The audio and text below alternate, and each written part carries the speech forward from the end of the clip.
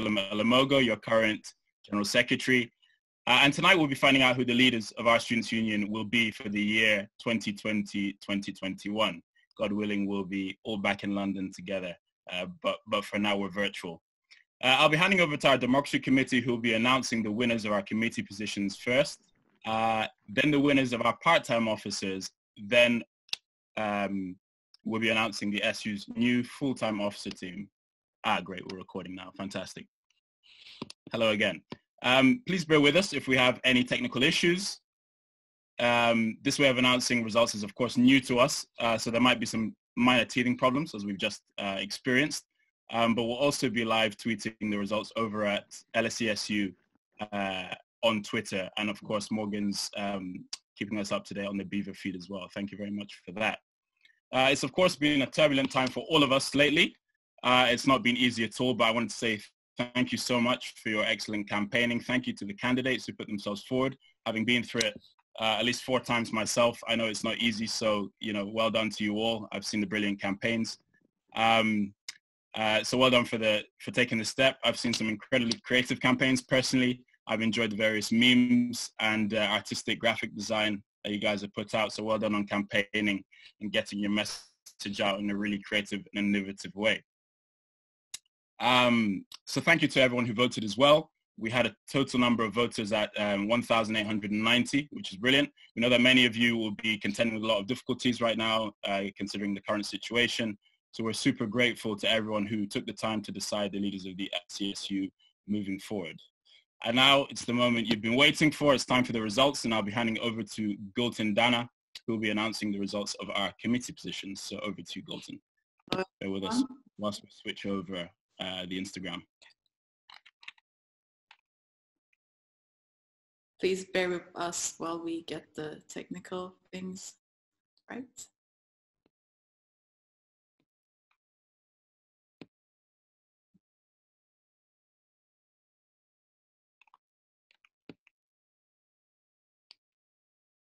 Cool, I've logged up. We can get started. So firstly, I want to thank all of you for joining us tonight. We will firstly be announcing the results for our committee positions. The roles we will be announcing are Creative Network Chair, Careers Network Chair, Charity Campaigning and Political Network Chair, AU Executive, and Democracy Committee. We will also be announcing the new members of the LSESU Trustee Board. Firstly, we have the result for the position of the Creative Network Chair. There are 2 candidates for this role, Percy, and reopen nominations. Percy Fegent was duly elected as the Creative Network Chair, so congratulations. For the position of Careers Network Chair, there were 2 candidates, Edward Panciello, sorry for pronunciations, and reopen nominations. Edward was elected as the Careers Network Chair. Congratulations, Edward. On to the 3rd position for Charity Campaigning and Political Network Chair. There were 3 candidates, Anna Seifu, Jessica Takdar, and reopen nominations. Anna was elected as the new Charity Campaigning and Political Network Chair. Congratulations, Anna. We can now announce our new AU Executive. There were 4 candidates, Madeleine Crosby-Wilshire, Bronwyn Jackson Turner, Stephanie Zahlan de Kaetzi, and reopen nominations. Stephanie, Madeleine, and Turner were all elected. Congratulations to the new AU Executive. Moving on to Democracy Committee, There were 4 candidates: Rafi Ahmed, Adam Keyworth, Jason Reed, and reopened nominations. Rafi Ahmed, Jason Reed, and Adam Keyworth were all elected onto the Democracy Committee. Congratulations to you all.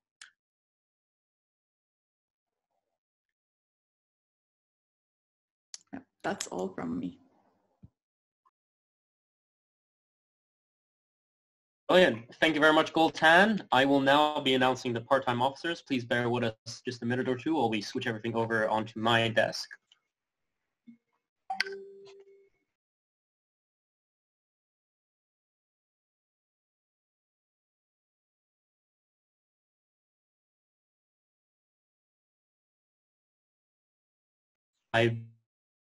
Of the trustee board. If you could just bear with us while we get those out to you as well.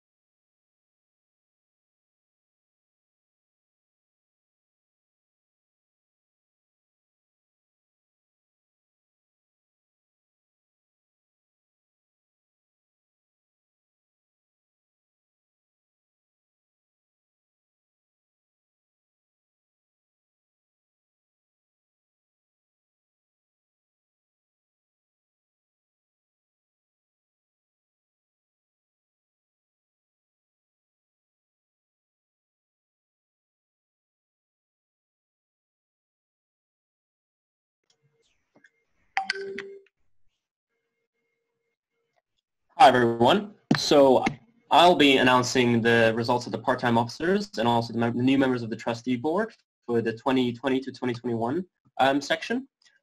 First, we had a very tight contention in the trustee board elections.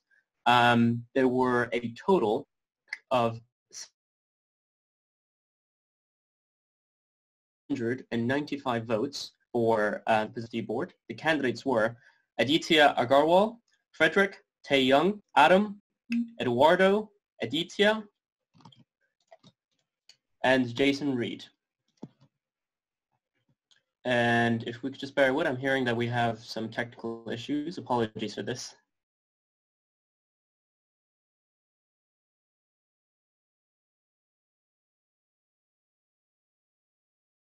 Okay, hopefully that should be sorted. Apologies for that again. The first round of results were as followed for the trustee board.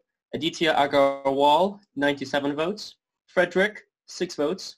Tae-Young, 169 votes. Had 178. Adam had 17. Aditya Rajan had 127. Jason Reed had 55. And On was on 46. And after that round, there were a few eliminations. And we said goodbye to Frederick, Adam, Jason, Aditya Agarwal, and Aditya Rajan, which left us with 2 candidates, Eduardo and Tae-Young, who won with 240 and 204 votes respectively. So congratulations to Eduardo, who won the final round, as there was 1 position on for the member of trustee board. Congratulations to Eduardo, the new member of the trustee board. Now we will going into the part-time officers. And the part-time officers that I'll be announcing shortly are RAG President, AU President, LGBT Officer, BME Officer, Anti-Racism Officer, Women's Officer, International Students Officer, Social Mobility and Class Officer, and finally Environment and Ethics Officer, possibly our most contested position of the night. So, on the first position, RAG President, we had Alice and reopen nominations. Alice received 769 votes, while reopen nomination received 66 votes. That means that Alice is your new RAG President with 769 votes. So congratulations to Alice. Next, we had the election for the new Athletics Union President. There were 973 votes cast for this role. We had Carrie Doyle and reopen nominations. Carrie received 897 votes. Reopen nominations received 76 votes. That means Carrie is now your new AU president. So congratulations to Carrie Doyle. Next, we had our LGBT officer. Now, for this position, we had 2 candidates running. Sorry, I hear there's some issue with Instagram, so I'm going to try and keep this in my hand while I'm reading this out. Apologies again for any technical issues. For LGBT officer, we had 2 candidates running, and there were 202 votes cast. We had Tiago and Max and Ron, which is reopen nominations, of course. In the first round, Tiago received 98 votes, Max received 93 votes, and reopen nominations received 11 votes. Now, when reopen nominations was eliminated and the second preference votes were counted, Tiago was on 98 votes and Max was on 94 votes. That means that Tiago is your new LGBT plus officer for 2020 to 2021. So congratulations to Tiago. Next, we have the Black and Minority Ethnic officer position. And for this role, there were 283 votes cast. The candidates were Sabir and Frederick. And in the first round, Sabir won 140 votes and Frederick won 58 votes with 85 votes cast for Ron. After Ron was eliminated and due to no candidates receiving a majority in that round, the votes were retallied and Sabir received 162 votes, meaning that Sabir is your new BME officer for 2020 to 2021. So congratulations to Sabir. Next, we had the anti-racism officer.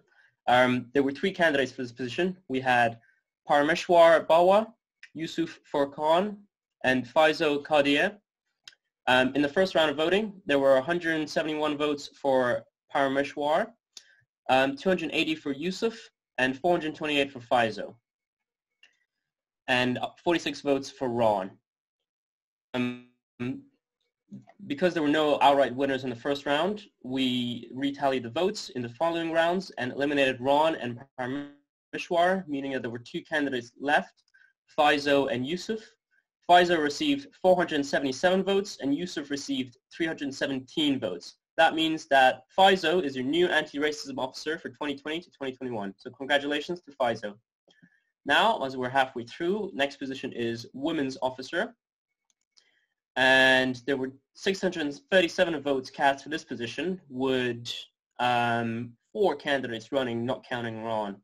The candidates were Rachel, Kashwi, Gabriella, and Sumaya. In the first round of voting, Rachel received 107 votes, Kashvi received 52 votes. Bear with me. Kashvi received 52 votes, Gabriella received 28 votes, Sumaya received 343 votes, and Ron received 7 votes. Therefore, due to winning an outright majority in the first round of voting, Sumaya is your new women's officer for 2020 to 2021. So congratulations to Sumaya. Brilliant. Next position is the international students officer. There were 4 candidates running and 775 votes cast. The candidates were Rafi, Jay, Eduardo, and Jessica.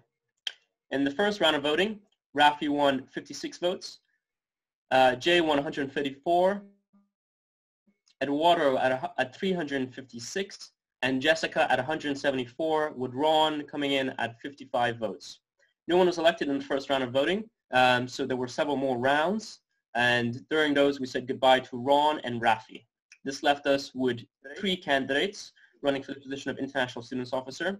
We had Jay at 138, Eduardo at 361, and Jessica at 186. Therefore, having secured an overall majority,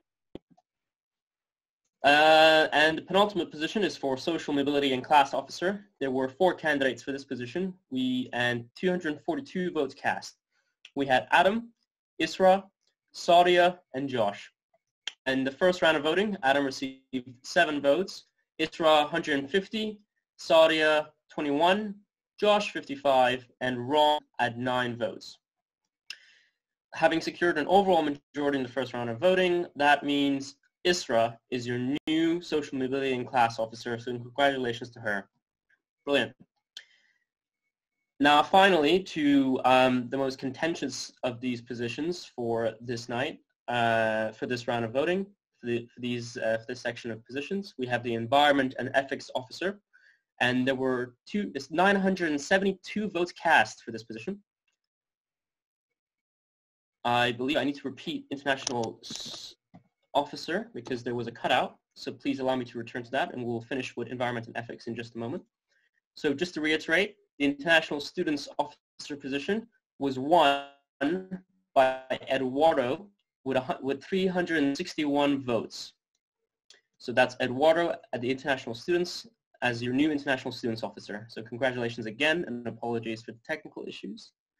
Going to the final part-time officer position, we have the Environment and Ethics Officer with 972 votes in total cast. There were 5 candidates for this position.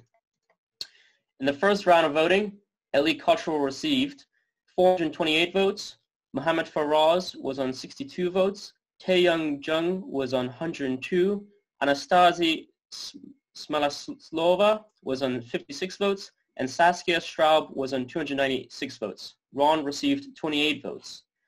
No one was elected in the first round of voting, so there were several more rounds done, and we said goodbye to Ron, Anastasi, and Mohammed.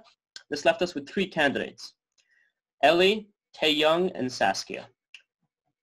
Ellie received 454 votes, Taeyoung 119 votes, and Saskia 310, meaning Ellie is your new Environment and Ethics Officer, so congratulations to Ellie. And with that said, we are now finished with the part-time officers, and we'll be going into the full-time sabbatical roles. There will be a few minutes delay while we switch everything over, but I'd like to thank you guys for tuning in and pass you over to Josh Freeman, who will see us through the night. Thank you, everyone. Good night. Bye. Thank you very much, Sharif. Just bear with us a moment while we get the Instagram sorted. Oh, yeah.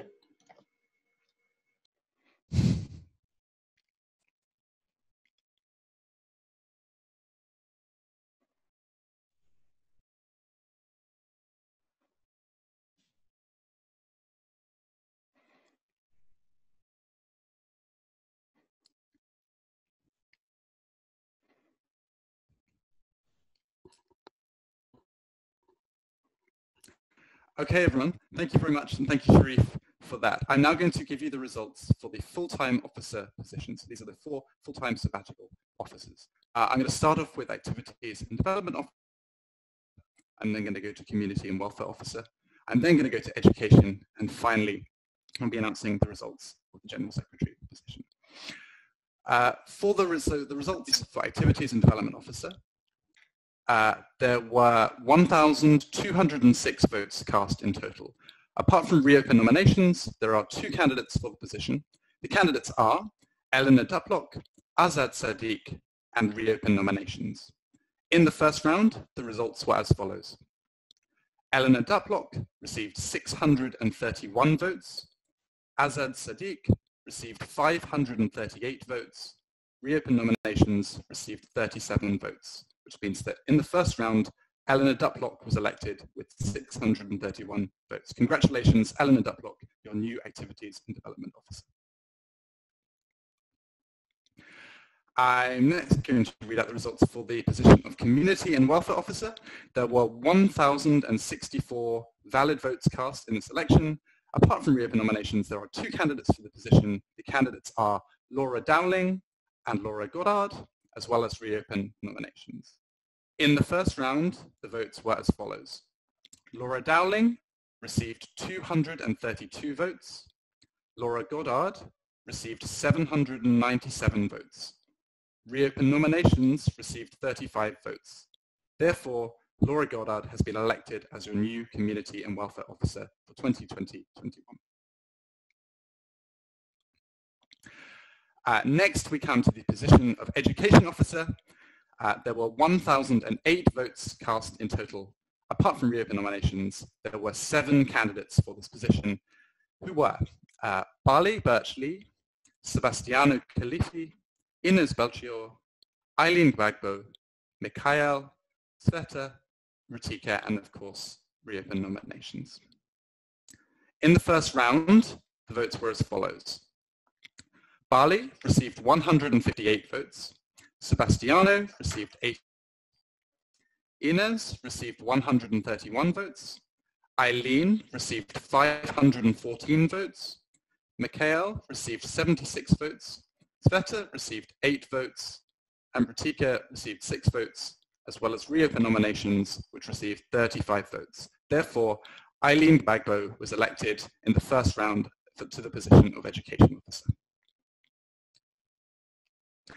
And finally, we have the position of General Secretary. There were 1,547 valid votes cast in this election. Apart from reopen nominations, we have 2 candidates for this position, who are David Gordon and Yusuf Rafiq, as well as reopen nominations. In the first round, the votes were as follows. Yusuf received 576 votes. David received 927 votes. Ron received 44 votes. Therefore, David Gordon has been elected as General Secretary in the first round of voting. Congratulations, David. That should be the full results of all our elections. Thank you everyone so much for tuning in. One more thing we have to announce, which is that we are also going to be passing or aiming to pass a special resolution at a general meeting taking place on the 1st of June. There'll be the ability to make a proxy vote online, and it will be a great opportunity to help us pass a resolution which is going to allow for better governance and the flexibility to adapt to changing needs of members. Thank you very much for turning up tonight. Congratulations to all of the candidates for what was some really, really strong campaigns. We look forward to the coming year ahead. Thank you everyone so much, and we'll see you all very soon. Well done.